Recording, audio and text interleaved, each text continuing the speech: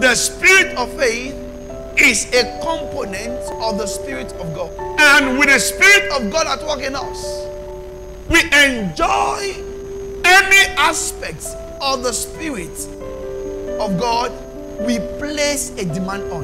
For example, there is a major cord or wire or cable that brings electricity into your house, which is the main circuit, the box. Now, as it is from that place the current is being splitted into different aspects in your room. The one you place a demand on determines how it answers for you.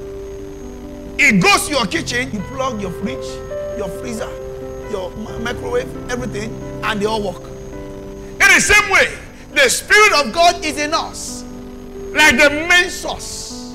The one you place a demand on determines the one it answers for you. The same current or voltage that enters your house is what you use to iron. The same you use maybe to shave or to barb or to do whatever.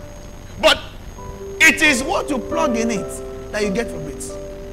In the same way, the Holy Ghost is a complete spirit with different components, but delivers at the expense of our demands.